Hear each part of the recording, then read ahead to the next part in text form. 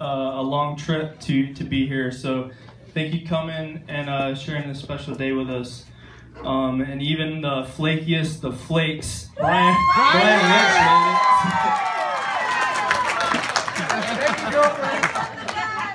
Thank his girlfriend. Thanks to the groomsmen and the bridal party for the special books that y'all made us, and everybody else that was a part of that. That was like, I was literally fighting back tears last night looking at that book and all the memories that was in there, and some of these pictures I'd never even seen before.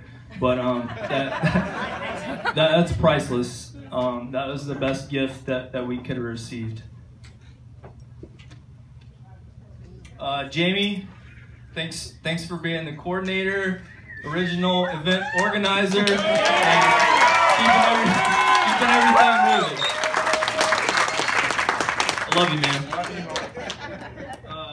Special thanks to Pastor Ron for coming out here, and it was an honor to have him to perform the ceremony.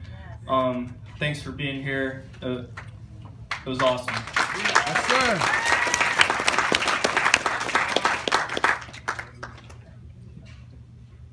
Thanks to Jimmy. Special thanks to Jimmy and Blaine. Blaine was appointed the sheriff, so if anybody gets out of line, they gotta report to him. And he's a black belt in jiu-jitsu. Jimmy, thanks for helping out today with all the groomsmen helping us out, man. It was much appreciated. I love you, buddy. Sweet beard. Josh. And so anyone else I might have forgot, just thanks to everybody for anything that they did to make this day happen and all the moving parts happen. So thanks. And then I want to thank my beautiful bride.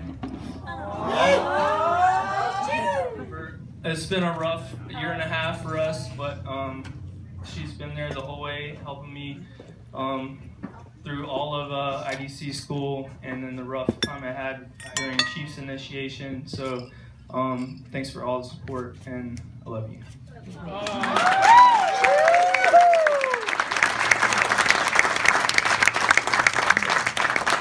I'm so glad that Josh just thanked everybody, because I have nothing planned. But I really do, like, none of this would have happened if it wasn't for our parents. Like, over the top. You guys are incredible. Like, Josh and I wouldn't be standing here in this tent or here at all if it wasn't for you guys. Thank you so much. I love you, the four of you, like crazy. And my bridesmaid and my sister is ridiculous.